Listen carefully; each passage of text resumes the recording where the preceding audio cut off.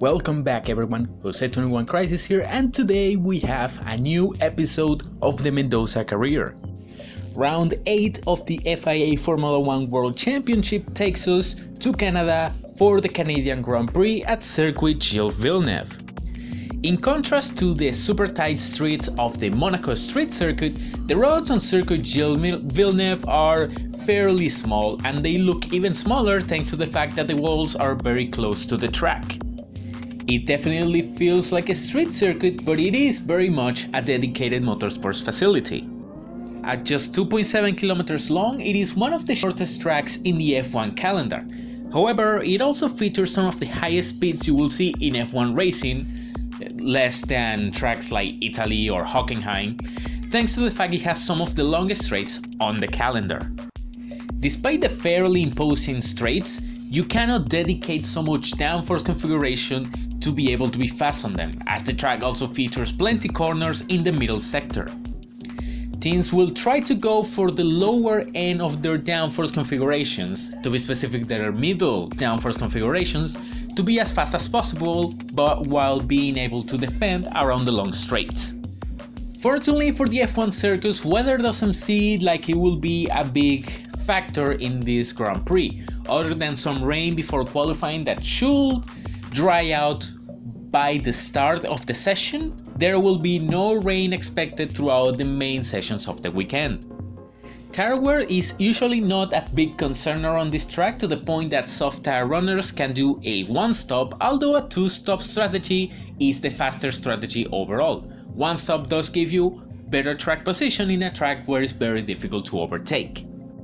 Before we head into qualifying, there's two new pieces of information we can show you now. The first is a table that shows the estimated performance of each team. As you can see, we have every team and their performance value ordered from best to worst.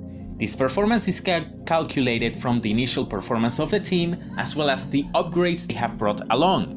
As you can see, our experts consider that McLaren and Mercedes are leading the way, followed by Ferrari. Right behind them, although 8 points behind, it's Jaguar Cosworth, followed by Benetton, Jordan right behind Benetton, and BAR tied with them. Williams is lagging behind, with Arrows trying their best to get into that midfielder group. Sauber is trying to beat Arrows, while Prost and Minardi are having their own fight amongst themselves. The second table we have is the driver value table. The driver value table rates the drivers based on the expected performance of each team. So you can see drivers like Michael Schumacher, Alex Mendoza, Ralf Schumacher, Jacques Villeneuve having excellent ratings, and the reason for this is because they have met the qualifying and race objectives set up by their teams. On the other hand, you have drivers like Mika Häkkinen, David Coulthard, Heinz-Harald Frentzen, Jarno Trulli, Eddie Irvine that haven't quite met the high objectives their teams have. In the case of the McLaren drivers, they haven't met their objectives in the form of taking the front row on every race, as well as obtaining a 1-2 on every race. In the case of the Jordan drivers, they are supposed to be the third best team in Formula 1, and clearly they haven't done so, which is a disappointment considering the achieved objectives in the previous year. Anyway, that is enough talk for now. I'm hearing qualifying is about to begin, so let's get down there and see where everyone stacks up.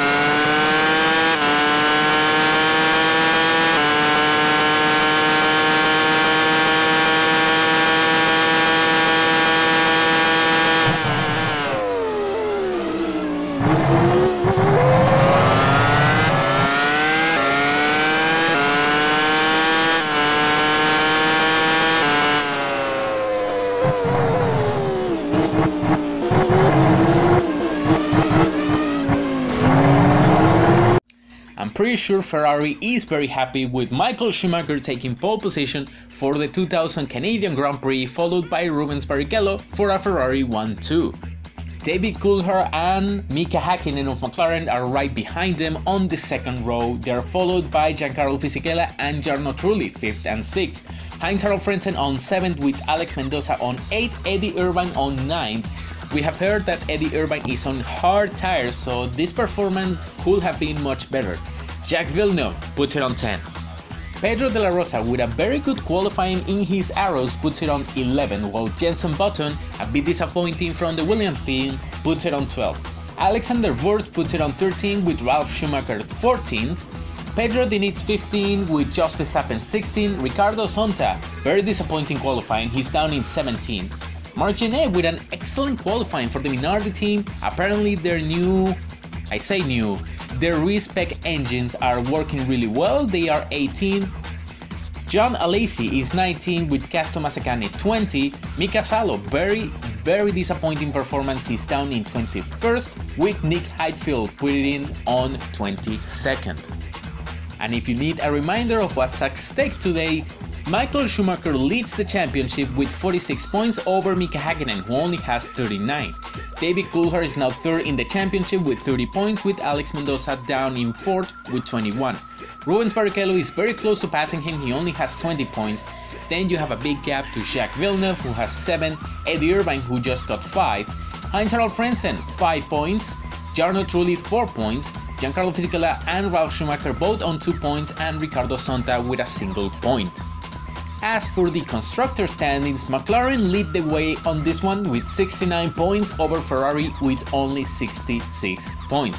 Jaguar is right behind, 26 points, with Jordan on 9 points, BAR Honda with 8 points, Benetton and Williams both tied with 2 points. Everyone else is unclassified. And now, before we get into the race, comment, like, subscribe, the usual YouTuber stuff, and support me on Coffee if you really so desire. Also, shoutouts to Jorge Alonso for his excellent career spreadsheet, which is what's powering right now this career mode. And if you really want to play this game or discover some new interesting stuff about F1 Challenge, come join the F1 Challenge Discord server. Alright ladies and gentlemen, now let's get down there. It's Sunday 2 PM and the race is about to begin, so let's get in there. It is a beautiful day here in Ile Notre Dame. Circuit Gilles Villeneuve is ready for the 2000 Canadian Grand Prix. The clutches are ready and they're off. F1 is ready. Ferrari with an excellent start. Michael Schumacher first, Rubens Barrichello second. They will stay that way into turn 1. It looks like the McLarens had some issues though. Mika Häkkinen dropped down to 5th with Giancarlo Fisichella jumping up a place. Great start by Fisichella. Right behind all of them is Alex Mendoza. You see he's still in 6th. Actually, excellent start. He passed both Frentzen and Trulli. If that's the case, good start there by the Venezuelan. In any case, Michael Schumacher leads, and I think I saw, yeah, Mendoza just overtook Mika Häkkinen. What's happening with the Finn? He really needs to start fighting up here with Michael Schumacher and the rest, and not with the Jaguars and Benettons. That's not a great look for the world champion. Anyway, Michael Schumacher leads from Rubens Barrichello, and they are gonna stay this way. David Coulthard is trying to catch up to Rubens Barrichello, trying to pass him, but so far no dice. Right behind them, Giancarlo Fisichella from Benetton, then Alex Mendoza in 5th for Jaguar, then 6th you have Mika Häkkinen. Disappointing start from the Finn, disappointing for McLaren. They need to get up here. They need to start battling with the Ferraris. They cannot let them get away. Remember, Ferrari's lead is, well, Michael Schumacher is leading the Drivers' Championship, and McLaren has a slim lead in the Constructors, and they will lose that lead if things hold as is. Michael Schumacher still leads on lap 1. Careful, Michael, do not go off the line. You might crash if you do so. I'm told one of the arrows had issues. This is Pedro de la Rosa. Let's see what kind of issue he had. Looks like he took turn 1, no issue whatsoever. This is a replay of lap 1. We saw him dropping way down the field, but why did it... Oh, spun off in that chicane. That's... I always struggle to count the corner. That's turn 3, 4. Little struggle there, I see why he fell down now. Mendoza out here looking with some strong pace. It should be noted that most teams of course ran with low downforce, while the Jaguars are running with a higher downforce configurations because it seems that is making them faster around the track. And where's Physically going? Wherever he was going, he clearly wasn't on the track, and Mendoza takes advantage of that to take P4. I mean, he was potentially intimidated by Mendoza making a move there. Careful Mendoza, you're gonna give up the position. But I'm not sure the grass is an ideal braking area. And here we see Jos Verstappen. Clearly arrows, the arrows aren't quite working in this track. You will expect them, that's gonna make them even worse. Ooh, little hit them from, I think that's Santa. You will expect them to perform better because their track is slower than most teams, but clearly in the downforce section it isn't working. It's been 15 laps now, and well, it seems the McLarens have better pace, or at least David Coulthard has better pace than Rubens Barrichello right now, but no matter what he's tried, Coulthard just cannot get through. It's been so far an excellent defensive drive from the Brazilian, and if Michael Schumacher wins, or even if he wins, it's gonna the credit should go to him, thanks to the defensive working he's putting up right now, and also to the fact that Mika Häkkinen is nowhere to be seen.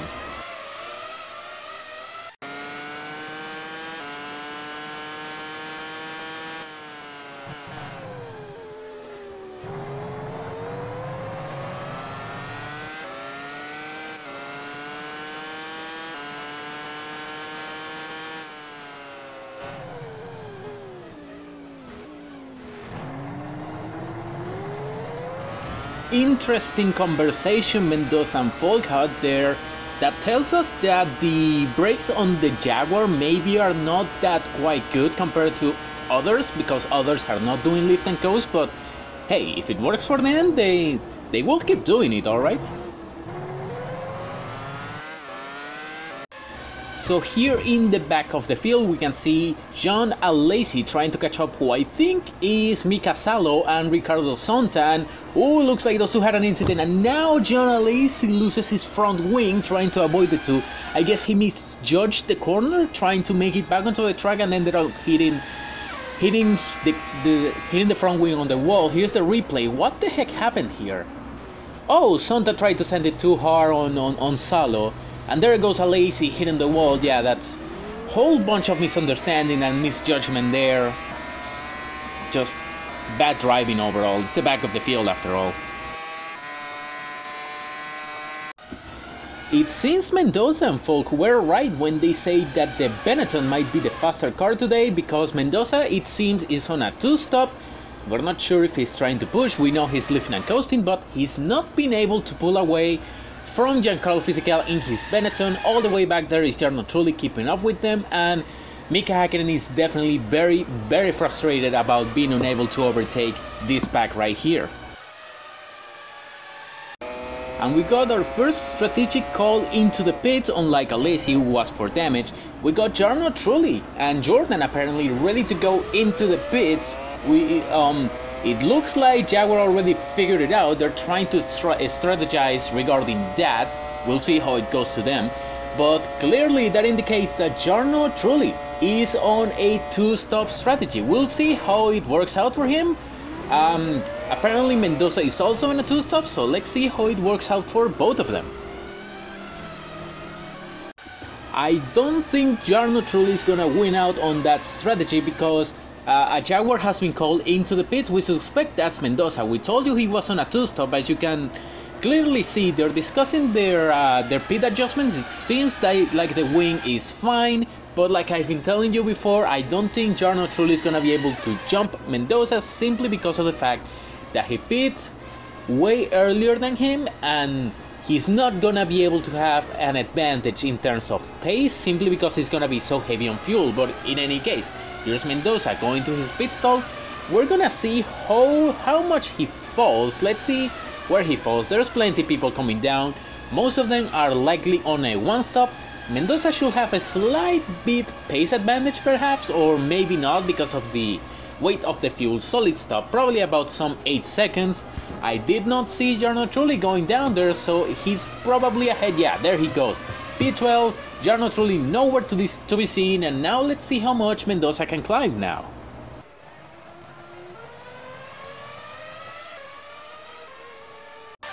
There are plenty of reasons to be concerned if you are Ron Dennis of McLaren.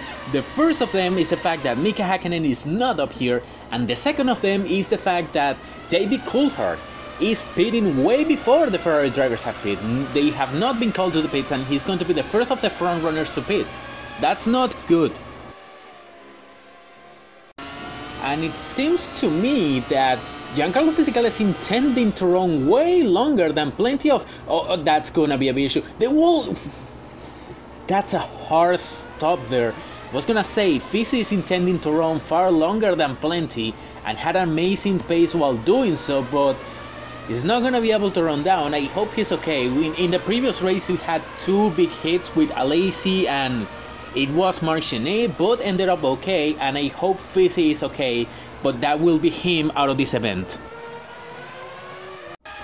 Mika Häkkinen is now coming into the pits. Be careful there, do not interrupt Mika Häkkinen.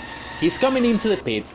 This thing should be enough to put him ahead of Alex Mendoza, who remember was ahead. He would have had to deal with Giancarlo Fisichella had he not had his accident, but he should only be fighting with Mendoza at this point. Speaking of which, where is he right now? There he is, coming down the back straight. I'm pretty sure Mika Häkkinen should be getting ready to get out of his pit stall. I doubt Mendoza is gonna be ahead. Even if he's on a 2-stop, that McLaren is rapid, and he was on a lighter fueler than him. That's Jacques Villeneuve. We want to see Mika Häkkinen. Where is he? Yeah, well ahead. Well ahead. The laps on the lighter fuel load were not enough to put him ahead of Alex Mendoza. Careful, Mika, don't go that wide, you're gonna give up the position again. But that is enough to move Mika Häkkinen up to P4. The question is he gonna be able to catch up to the front 3 and be able to fight for any positions? We will see, but with how far down he is, I very much doubt it.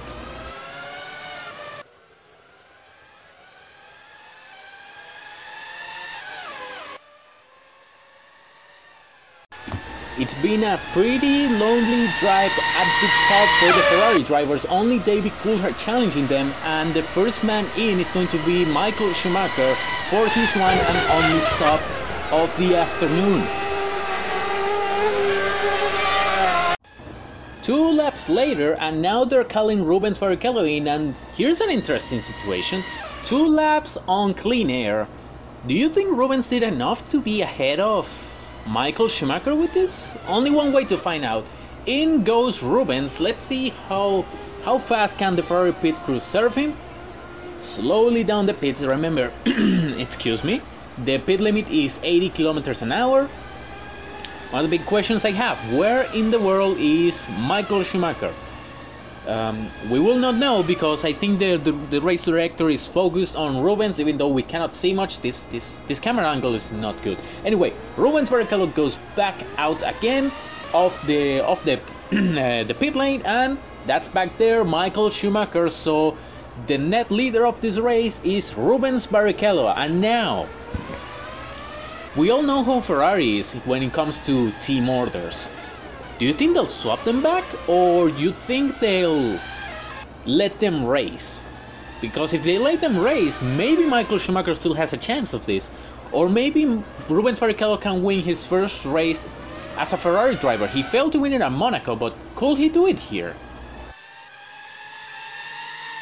It seems somehow that the Benetton team keeps running into trouble. Now it's Alexander Wurz who has reported some steering issues, some suspension issues, and that's put them out of this race. That's Ralf Schumacher and I think Nick Heidfeld have been, well, doing some charity getting him out of the way. I don't think that was voluntary though. They just ended up running into him, and well, at the very least that's going to get him out of the way for future drivers to not have to contend with him. But still, that will be Benetton out of this race, and oh man, did they look strong this race.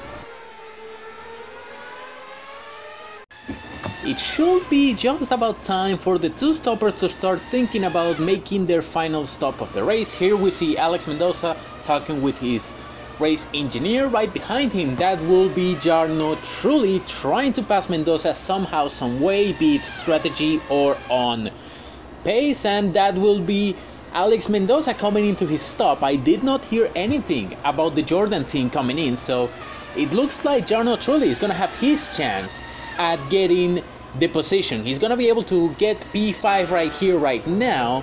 Right behind them is Eddie Irvine, and that Jaguar doesn't sound so well. Oh yeah, he's stuck in gear. He's stuck in what appears to be first gear. He exited that corner, the hairpin, and he was on first gear. They're gonna have to pit him right after Alex Mendoza is done with his stop. I think, yeah, they're assuring Mendoza the gaps are enough, and I think I agree with them. The gaps should be enough for the Irvine to come through and not interfere with Mendoza's stop. Mendoza goes out. We should be seeing soon enough Eddie Irvine coming in. Okay, Alex Mendoza is only fighting with Jarno Trulli right now. There is Eddie Irvine. He is fine, but he will be out of this race. Unfortunate. So, Jarno Trulli coming into the pits right now on this lap, one lap later than Alex Mendoza did. I think that will be enough to put him ahead, but I am not completely sure. On one way to find out. Jarno Trulli into the pits. Assuming Jordan can give him a solid stop, he should or could be ahead of Mendoza, but I'm pretty sure Mendoza will be close enough to fight him. We will see. I did not see Mendoza going through or anything. I don't see him yet. Trulli's off the pits. There goes Heinz-Harald Frentzen. And there's Mendoza, a bit too late, but can he make the move into turn 1? No, he cannot, and he goes on the grass into turn 2. Careful now. Nearly runs into Jarno Trulli, went wide to avoid him, but that will be Jarno Trulli into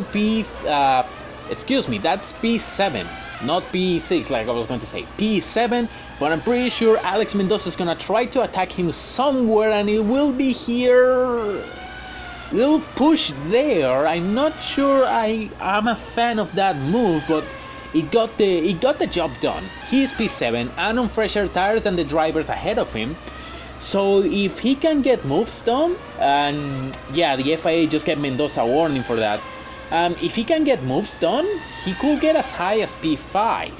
He has Heinz-Harald Frentzen and Jenson Button, who is up for his first points in Formula 1.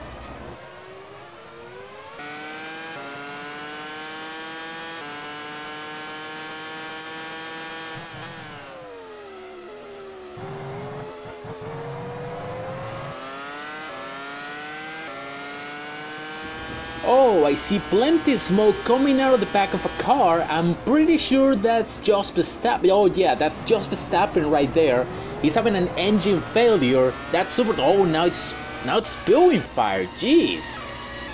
Yeah, that super tech is toast. And with about, yeah, it's like 14 laps to go for him because he's a lap down. But with this many laps to go, I think just Verstappen's toast. I think he's not gonna make it. Just Verstappen will be out of this event.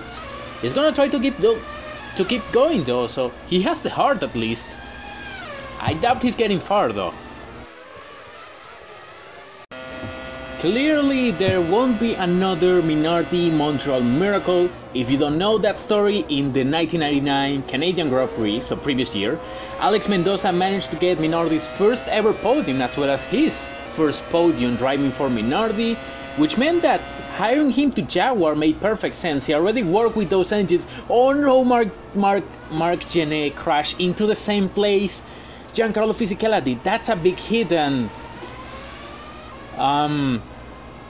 yeah, when you see things like this, your fourth wall gets broken quite easily. Marc Genet's car is inside Giancarlo Fisichella's car. I'm pretty sure both are fine.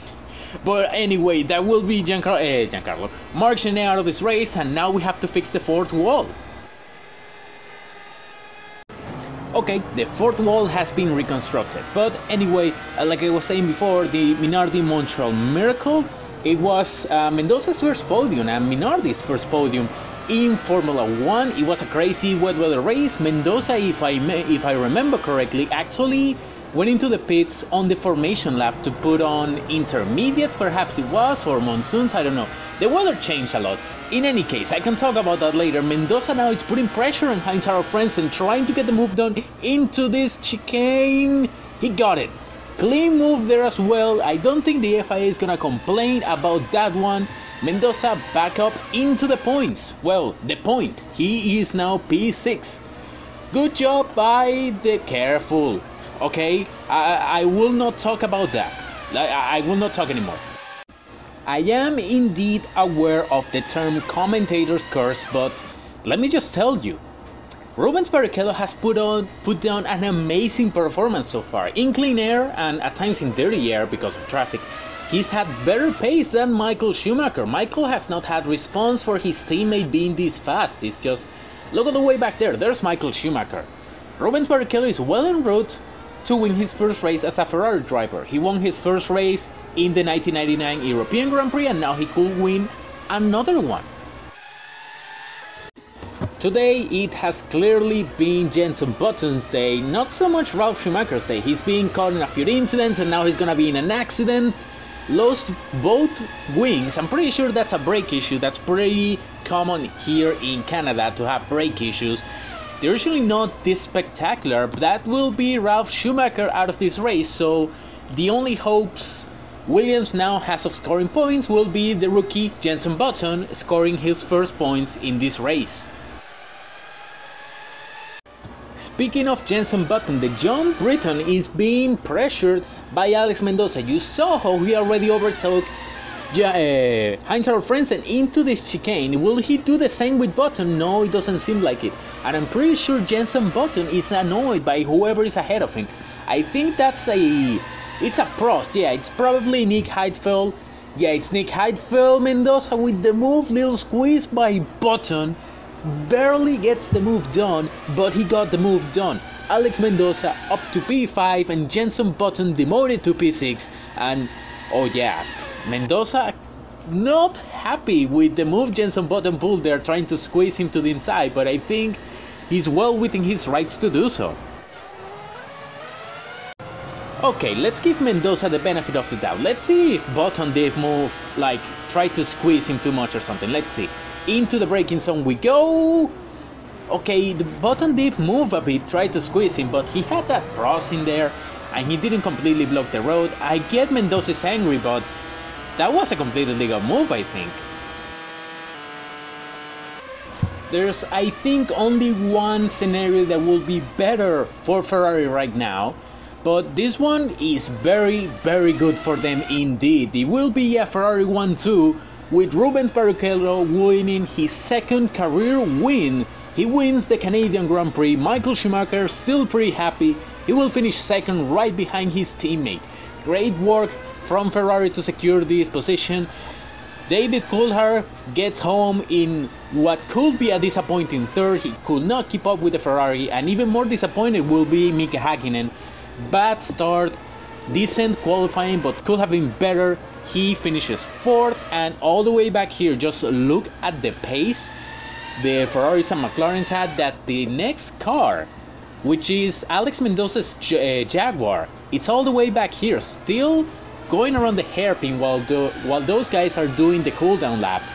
But in any case, Alex Mendoza will put it on fifth position, at least if he doesn't make any egregious mistakes. And the man you can see here, Jenson Button, if he doesn't make any mistakes, which it doesn't look like he will, he won't, Jenson Button will finish 6th to get his first ever career point in Formula 1.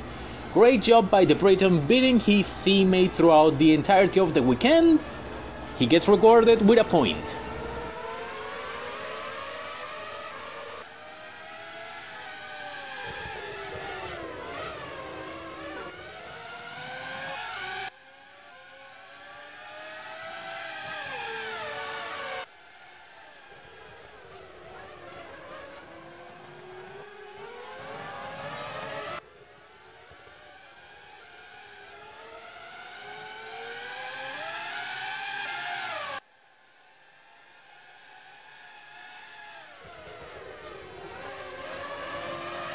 And it will be Rubens Barrichello winning the 2000 Canadian Grand Prix from Michael Schumacher. In the podium also David Coulthard. Fourth is Mika Häkkinen with Alex Mendoza 5th and Jenson Button 6th. Right behind them, the Jordans of Heinz-Harald Frentzen and Jarno Trulli. Impressive performance from Mika Salo and Nick Heidfeld, both of them making up 12 positions. They started 21st and 22nd on the grid, made it to 9th and 10th. Excellent job from them. Pedro Diniz, Pedro De La Rosa 11th and 12th respectively. That's everyone down one lap. Gaston Mazzacane puts her on 13th with John Alesi 14th. Remember, John Alesi had an issue that forced him to pit. Remember, he broke his front wing. He made an extra stop compared to everyone else, so his position on the field is expected. The DNFs: Ralf Schumacher, Ricardo Zonta, Marc Genet, Jos Verstappen, Eddie Irvine, Jacques Villeneuve, Alexander Wurz and Giancarlo Fisichella. They couldn't make it to the end, no points for them. That race moves Michael Schumacher further into the lead of the World Drivers' Championship with a 10-point lead over Mika Häkkinen, and even if Mika Häkkinen wins with Michael Schumacher DNFing, Michael Schumacher will still lead thanks to the fact he has 3 second-place finishes over Mika Häkkinen's 1 second-place finish. David Coulthard at 34 points, followed by Rubens Barrichello with just 30. Alex Mendoza is now firmly in 5th place, dropping back from the second McLaren and Ferrari drivers.